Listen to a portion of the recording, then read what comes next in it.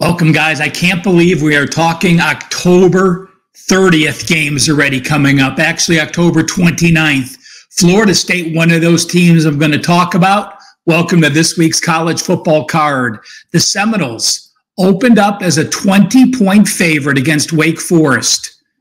It is a team that has played the number 34 schedule, and they are top 20 at plus 1.6 yards per play diff. Wake Forest has played a very weak schedule, being an ACC team. Remember, non-conference, they played Elon, Vanderbilt, Old Dominion. Those are going to bring your strength of conference numbers down. And they are number 96, getting outgained by 0.5 yards per play. Now, Florida State was tested last week. They played Duke. They trailed at halftime, but unfortunately for Duke, their quarterback got hurt. Florida State dominated the second half, ended up holding Duke to 273 yards, getting that win and cover, winning 38-20. Wake Forest, this has seen a quarterback influx. Remember, Sam Hartman left, transferred to Notre Dame. Wake Forest has now played 3 quarterbacks, and they've all struggled. Last week, they did get a win against Pitt. Surprising, you look at the box score, they were outgained by 91 yards per game.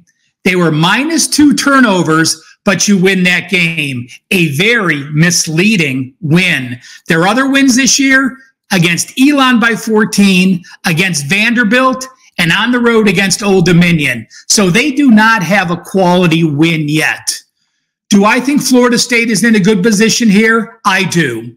Despite being tested in the first half in Duke, I went to the database, guys, and these numbers actually surprised me. When a team is a top 20 team and they trailed at half, but they still won the game, and now they're in a big away favorite of 16 points or more, going back to 2015, those teams have covered 72% against the spread. And this Florida State team is special. The offense came back automatically all loaded. I'll tell you what, this is the most experienced offensive line. They have 8 guys that started at least 12-plus career games on that O-line.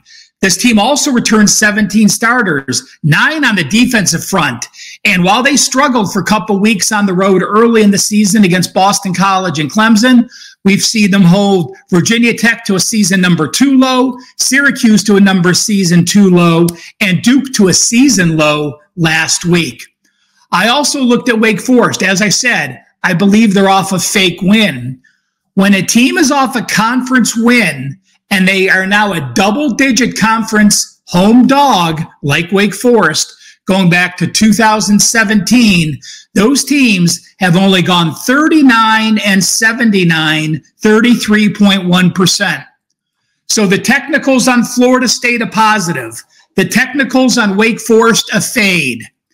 Can Florida State run the ball against Wake Forest? Yes, they can. Wake Forest stats, again, a little bit misleading with that very weak early schedule. They allowed 207 yards, 4.9 yards per carry against Clemson. They allowed 158, 4.9 yards carry to Georgia Tech. They will give up the ball on the ground. Jordan Travis, a 15-2 ratio. Florida State continues their run to be unbeaten this year, and they cover the 3-touchdown spread. I made this line 21, so again, value in that. Guys, we have a great 3-day promotion this week. Access 3 will get you a 3-day pass for $49. And if you're interested in my football, do not wait till the weekend. You can go in right now, buy the Access 3 for $49, and click Friday, Saturday, Sunday to get the weekend plays. So as soon as I load my college football for this week, you will get the plays. You do not have to wait to the weekend if you're interested in that package. That Access 3 works for me or any capper at Wager Talk. And make sure you check out all these great videos from my great colleagues on Wager Talk TV. Thanks for tuning in.